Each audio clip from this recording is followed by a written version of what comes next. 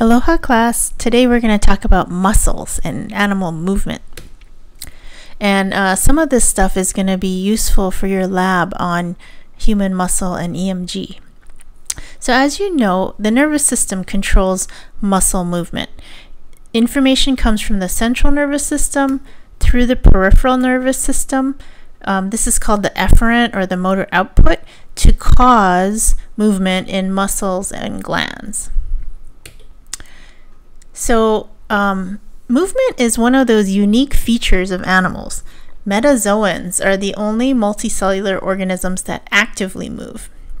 And it's because they have muscle cells or motor proteins. They do have homologs in other eukaryotes, for example, dynein and kinesin.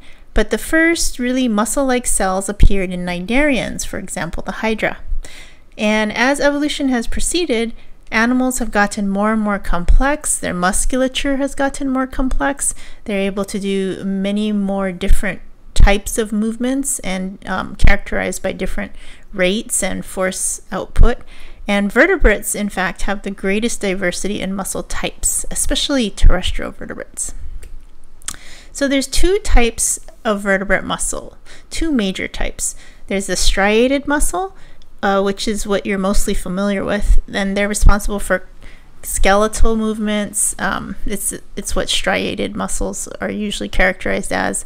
And the cardiac muscle. It's a special type of striated muscle that surrounds the heart. And then there's the smooth muscles that are part of the involuntary system, and they surround the blood vessels, the intestines, and etc. And they're involuntary. They just help your organs to function properly. But nevertheless, they use very similar contraction mechanisms. So there is a lot of ultrastructure and organization to the skeletal muscles. So if you look at a whole muscle, it has many hierarchical levels. So the muscle, of course, is attached through a tendon, usually to a bone, and it has an insertion and an origin. It's connecting two things that move. Muscle fibers are long, cylindrical, and multinucleate. They're really kind of odd kinds of cells. The myofibrils, if you look inside of a muscle fiber, there's a bunch of myofibrils, and those are the structures that contain the sarcomeres. The sarcomeres are the contractile units. It's the actual functional unit of striated muscles. And it has a very characteristic appearance. And in fact, it was studying the morphology that led to a theory of how muscles actually contract. We'll talk about that a little bit later. But anyway, it's made up of myofilaments, and there are several parts. The thin filaments, which are the actin, the thick filaments, which are the myosin, and then structural proteins, titin and nebulin. Okay, so let's look at the actin, or the thin filament. It's a helical protein, and it has winding around it another protein called trypomyosin, and then the troponin complex. The troponin complex has three subunits. One that binds to calcium, the other one that binds to trypomyosin, and then a third one that binds to the actin and the troponin C. Yeah, and so calcium binds right there usually. And we're going to talk about that because this is actually a really big deal. The myosin is the other, there's the actin and there's the myosin, right?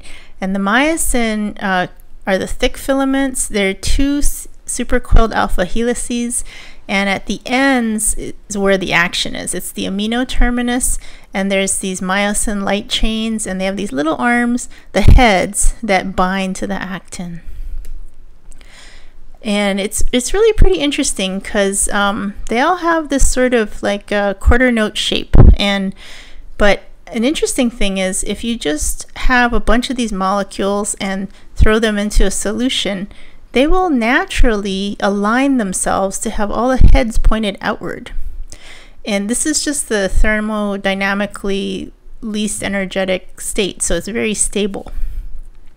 And that's how we have the structure here where we have all the little myosin heads pointing out. Okay, so this is what it looks like under a microscope. And you have this very characteristic Z disc in the middle here. Then you have the A band, the H zone and the M line, the I band, all of these things. And when researchers first began to study this and they could see these, and then they could see that muscles in different states of contraction had some of those regions changed in size, and some of them got shorter and some of them stayed the same length. And so that led them to the sliding filament theory, which we're going to talk about in just a moment. But if you actually take cross sections through muscle fibers, depending on where you cut through the sarcomeres, like say you cut through the Z band area, you're going to get these little dots. And that's because you're only cutting through the actin there. And then if you cut through the A band, but not in the bare zone, not in the H region, then you're going to get both fat dots and skinny dots. And that's where you're cross-sectioning through the actin and the myosin. And then if you actually cut through the H region, then you'll only have fat dots because that's where the myosin is. So how do they shorten? Well, there's this long-standing sliding filament theory. And it's basically like if you think about pulling on a rope, where the actin or the thin filaments is the rope and the myosin heads are your arms. And you just go hand over hand and pull. So when these myosin heads pull on the actin, the Z bands get closer together. Okay? And eventually it gets to the point where it can't get any shorter, and that's maximum contraction. So these sarcomeres are, of course, in series. So a muscle fiber has many sarcomeres in series. And all of them will shorten simultaneously. So then the whole muscle fiber shortens. Okay, so that's how you get from a long, relaxed muscle to a short, contracted muscle. And so the muscles contract when all the sarcomeres shorten. How do the filaments slide? Well, it's a really interesting story. There's the cross bridge cycle. Cross bridges are basically the projections from the myosin thick filaments that binds to the actin on the thin filaments. And there's 3 steps. There's the formation of the cross bridge, the power stroke, and the release. And the main players here are actin, myosin, and ATP. And so, as you know, muscle movement is expensive, and so it costs ATP. But what you may not know, however, is that myosin wants to bind to actin. It just really wants to bind to actin, and that will just happen passively if it's allowed. Okay, so you might think that it's the binding that's energetically costly, but it is not. So what happens? Okay, well, there's the chemical process with the myosin binding to the actin, and that is the cross bridge. And then there's a structural change, which when the myosin head bends, it's called the power stroke. So where the ATP comes in is when you want to release the myosin head, and so that it can move and attach to the next binding site in the next cycle. Okay, so the thermodynamically favorable state is bound and contracted. So it's going to need ATP to release and start all over again. And that is why actually when animals die, you have rigor mortis, because everything is bound up and there's no ATP anymore to release or relax the muscle.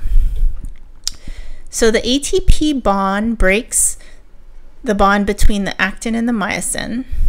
Then the myosin head extends, And this is where the ATP is hydrolyzed to ADP and phosphate, but it happens slowly and it attaches to the actin.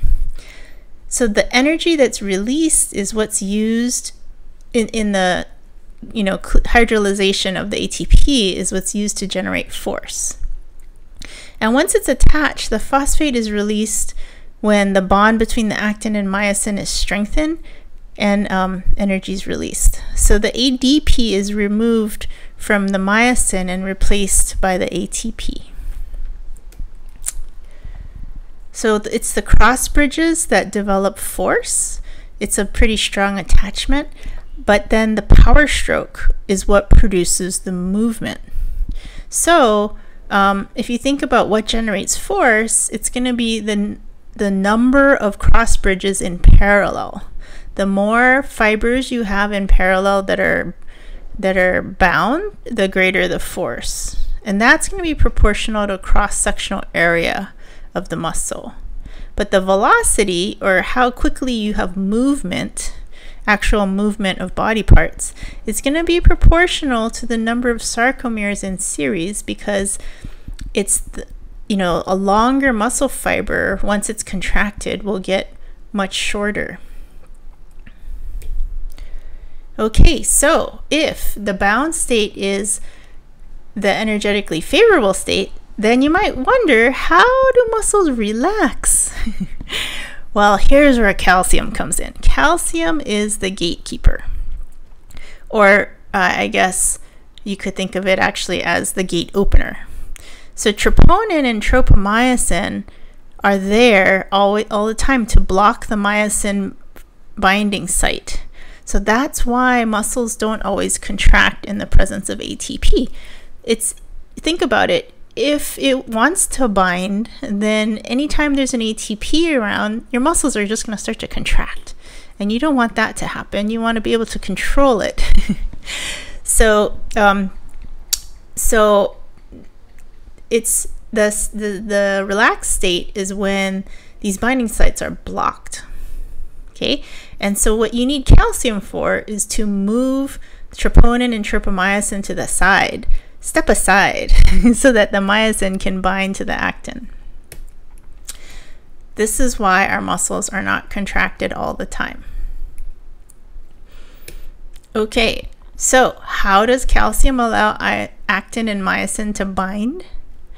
Well, calcium binds to the troponin, the TNC subunit, and that causes a reorganization of the troponin-tropomyosin complex, thereby exposing the myosin binding site on the actin, and then the two can bind. So there is absolutely no contraction without calcium, because calcium has to move the troponin-tropomyosin aside.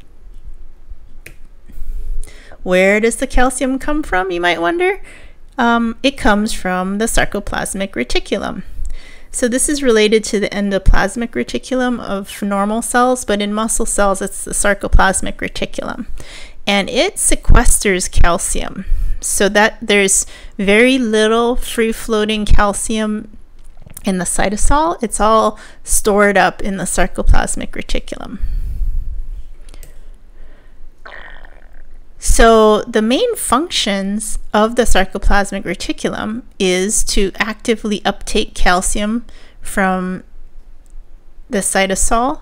So it just sucks it all up, and then it sequesters it so that it keeps the calcium concentration low during resting when we don't want our muscles to contract. And it uses calcium magnesium pumps in order to do this. So when are the muscles allowed to contract? It's when there's an action potential that triggers the sarcoplasmic reticulum to just release all of the calcium. So now you might wonder, how do you get a coordinated muscle contraction? Because as you can imagine, there are many sarcomeres involved here, and many muscle fibers. Well,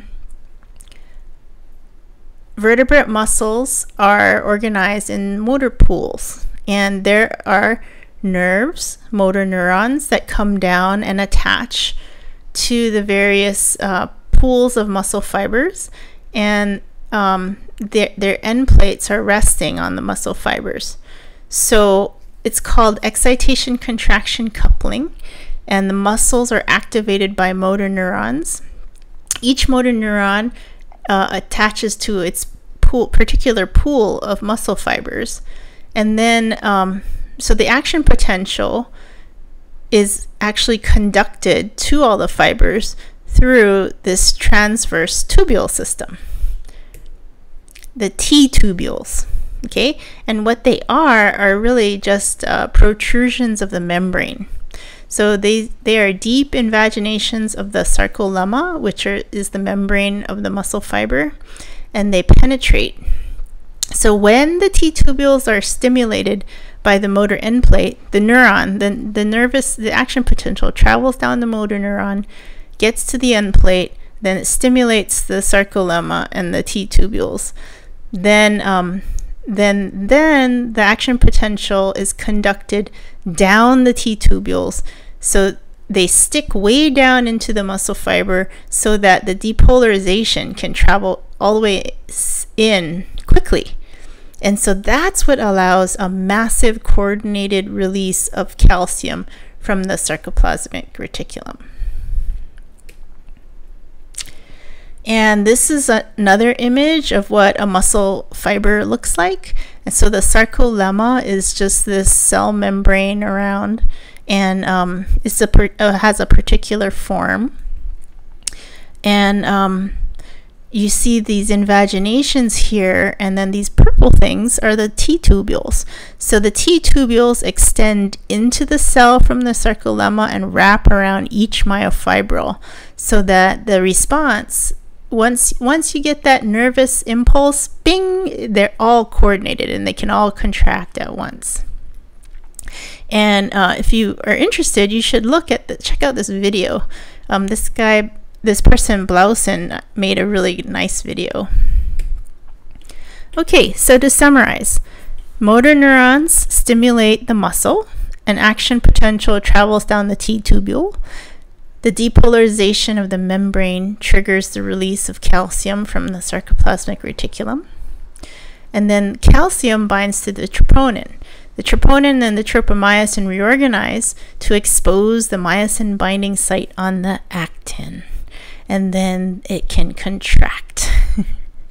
So the breakdown of the ATP allows the myosin head to attach and detach from the actin, creating a cross-bridge cycle. And when the cross bridges form and energy is released, that's when force is developed. The myosin, or the thick filaments with all the little heads, pull along the actin, or the thin filaments, and then the sarcomere shortens, and that's the sliding filament theory. When the sarcomeres shorten, the muscle shortens. It pulls on the elastic or the skeletal elements, resulting in motion. So there's a number of important factors in force development. Something called summation, which we're going to talk about next. The length of the sarcomeres, or how many sarcomeres are in series, and the velocity of shortening. And a lot of the parameters that we think about are work. Work happens when you produce movement, and you can have isometric and isotonic contraction. And then you have force and velocity, and therefore power of contraction is important for movement. Okay, so how do we break down muscle contraction? There's two main types that we like to think about. Isotonic contraction, and isotonic means same force. So when you have the same tension, but the muscle is allowed to shorten, that's when you get movement. There's also isometric contraction, same length. And so when you hold the length of the muscle the same, but you apply tension, that's when the muscle can build up force. For example, like when you flex your muscles, or when you're carrying a load at the same height or something like that, that's an isometric contraction. So here's our muscle model, very simple model. And we have our contractile unit, or what we think of as the muscle fibers. And it's just a bunch of sarcomeres, but you know, we're going to only draw one for simplicity. It's attached via some series elastic components, which are usually tendons, which are collagen fibers that don't stretch very much. They're pretty stiff, but they do act as springs that store energy. And then there's the parallel elastic components, which are like all the membranes of the muscles. And then there's the load, which is the thing that we're trying to lift or pull or whatever. So in an isotonic contraction, we're going to measure the length of the muscle that's shortened and measure the force. So if we look through time and we have no change in length, but increasing force, what's happening is the muscle is contracting, but before you get movement, you're getting a stretch of the series elastic components. You're stretching the tendons. And then finally, you're going to reach a point where you're going to start to contract. You're going to start to get motion because you're going to get shortening of the muscle quite substantially. And then that's when you have the movement. Okay, and then you release, you relax, and then it goes back to the normal resting length. So what's the importance of these tendons? This is Professor Full at UC Berkeley, who is my postdoc advisor. And he unfortunately tore his quadriceps tendon. That is the tendon right above your patella or kneecap. So it was pretty gross, but what we learned, and it's easily repaired, it just takes a bunch of recovery time, but it's a clear illustration of how the tendon transmits force to the skeleton. And its primary purposes are to smooth movement and store and return energy. Okay, so how is that different from isometric contraction? Okay, so when we have a twitch, we're going to stretch the series elastic components. Okay, and we can stretch it quite a lot without having any movement. And so these tendons are bearing a lot of force, and you can store the energy. It's like pulling on a spring, so that when you let go, then you can have some pretty impressive movement. Okay, and in order to get the maximum force generated, instead of a single twitch, you need many twitches, and that is called tetanus. And this is one of the things you're going to be studying in the lab this week. Okay, so let's go over motor unit recruitment. We have our motor neurons. They attach to muscle fibers. So the motor unit is the motor neuron and all of its innervated muscle fibers. In an arthropod, you get control in a very different way. Okay, so let's step back. In a vertebrate, you have control by having multiple motor pools. And to get bigger movement, you need to recruit more and more motor units. So control is accomplished by adjusting the number of motor neurons that are firing. Okay, so you recruit more and more motor pools to get more force generated, or more movement, or faster movement.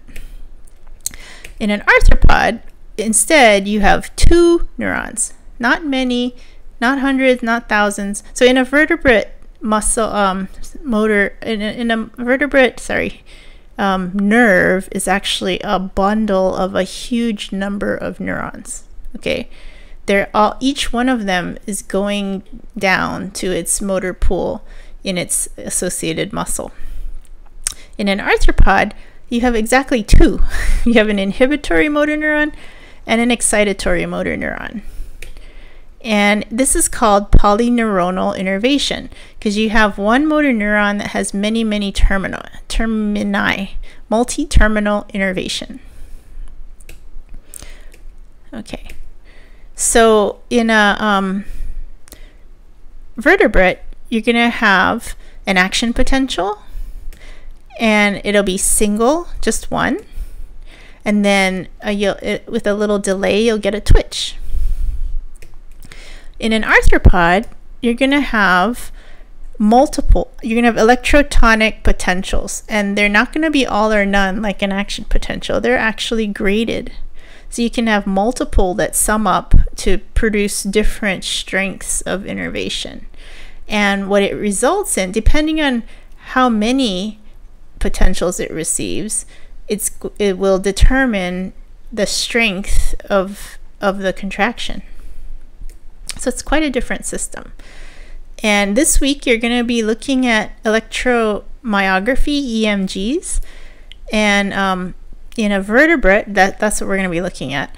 The muscles are going to be activated by a series of neural signals, which are action potentials or spikes. And as you know, muscles can only contract. So to get the limb to return to its original position, the strategy is to have paired antagonistic muscles, flexors and extensors. Okay, and they're going to contract at opposite times so that you can have contraction and extension, contraction and extension, contraction and extension. And vertebrate EMGs are messy, really messy. It's going to look like this, like a squiggly psh, and then nothing, and then another squiggly psh, and then nothing. Okay, so if you get that, then that's good. However, on a arthropod like the cockroach, you have these distinct, discrete little spikes. It's kind of a thing of beauty, actually, in comparison to the vertebrate EMG. Okay, but both of these are EMGs, electromyograms. Okay, so back to the vertebrate.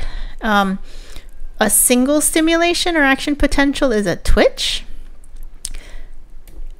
Okay, but then if you have low frequency multiple stimuli, what you get is an unfused tetanus, and it starts to grow. And then with higher frequency stimulation, you get a fused tetanus. And that's when you get the maximum isometric contraction. Okay, so you're going to be looking for tetanus, and you're going to be measuring EMGs on yourselves. And I hope you have fun, because it's really pretty cool. So we have, so the patterns of activation in the vertebrate and the arthropod look quite different. But it's pretty amazing, because the EMG on a vertebrate looks like a mess, and it produces a nice muscle force.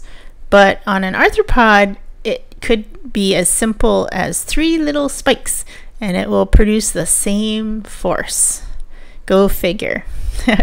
Differences in design. That's one of the beauties of biology. So I hope you have fun in lab this week and have fun measuring your own muscular electrical activity. Take care.